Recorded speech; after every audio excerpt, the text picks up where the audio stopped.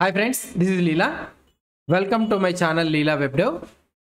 So we have successfully created out inserting of the data into the database. So just we have checked it with about the build and save and also the create method which comes in handy to insert the database. Let's try to implement the same thing in our add product which we have implemented in our thing. So right now we are getting errors. So if you go to the add product /add something like this. So for this one, when we are trying to add a product, instead of saving it in the file or something like that, so let's try to save it in the MySQL database.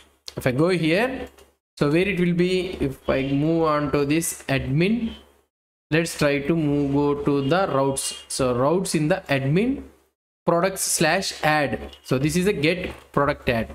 So this is a post product add. In the post product add page, we are saving the product. So right now, so there is no need for us to call the save product. Here I can call product.create. So this, okay, let's try to import this product.create. So we'll be having a product, right? So this product model. Okay. So here I will be having, let's go into this one, product controller. So this is our products controller. Post add, yeah. So product dot create. So I can create this one. So I am using here product dot create. In this product dot create, we need to pass the product data. Here we have already framed this product data which is coming from the URL form data which is already coming from the form. So here I will be adding here product dot create, and this product dot create, now what it will try to give, it will give you a promise. So I can add it here. Then in this one, you can use rest.redirect of, we'll add it here, and the catch and console we can copy and we can add it. Now we can remove this save product. That's it. So product.create, and we are redirected to the home page. This is the thing which we will be trying to add. Let's go to the output, and here I will be adding Leela product, and this is the image URL, Leela image something. I will be adding $12, and I'll add some data. And when I click on the add product, it will move to this one. Let's go to the workbench, and here in this one, let's refresh. Let's do this one. Here I am able to add it at the bottom, Leela product, and all those things I am able to add it successfully. So these are all the things we can remove it. So we can also remove this one.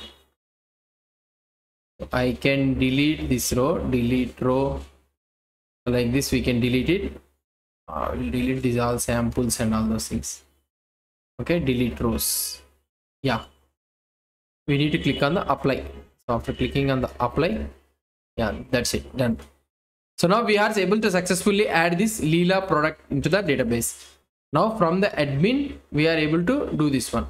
If you want, you can also do the product.build of this product and product.save. Then also you can use it, not a problem.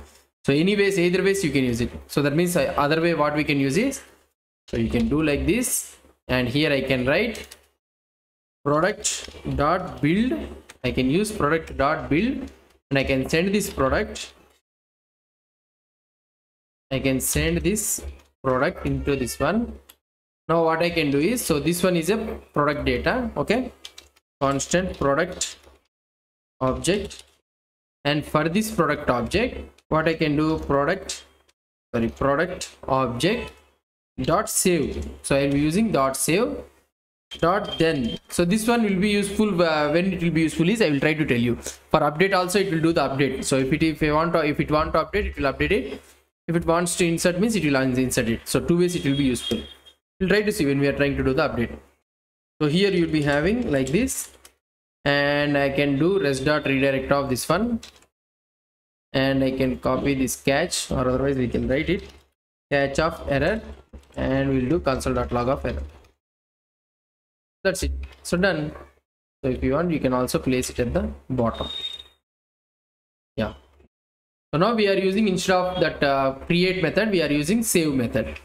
Now if we try to see the output, the same output, let's go to the back. Yeah, this is our products add. and I think we need to remove this from the app.js. I think because of this app.js our code is getting added. So this sample product is there, right? So this sample product is going on adding. Because of that reason we are able to get that error. Now if I try to see here, again it will be added. Yeah, so that is a problem. So let's try to remove this sample product. Yeah, I will delete these all rows and click on apply also, finish, done. Yeah, now this time sample product will not be added, and in the product controller we are able to add a product. Let's try to see the same output, so whether you are able to get it or not. So I'm adding it here, I'm adding here, well I'm adding, and here also I'm adding. Click on the add product. So now if I go to see the output, see this time I'm able to add the same product, another product also. So this is how we will be inserting the add product in our database. So now what we have did here, we have built this one. So this is all data we are getting from the form data, and we are building that one. We are creating an instance for the product, and we are saving that one. So this save will be useful when the product is not there in the database, means it will insert it. If it is there, means it will try to update the data. So that is the usage of the save method. So this is how we will be inserting. Right now when we go to the home page, okay, right now when we go to the home page, so we are able to get this error. Why? Because we are trying to fetch all the products. This fetch all products, actually it is not present in the this one, in the product model. So we will be having another method with the name find all. In the next session we'll try to see how we can query these all the database with the inserted MySQL database. So how we can get those all the inserted data using this find all. Let's try to see it in the next session. Hope you understood about this inserting the data from the form. If you have any doubts or any suggestions, please post the comments below to this video. And if you like this video, please do support me by subscribing to my channel. Thank you.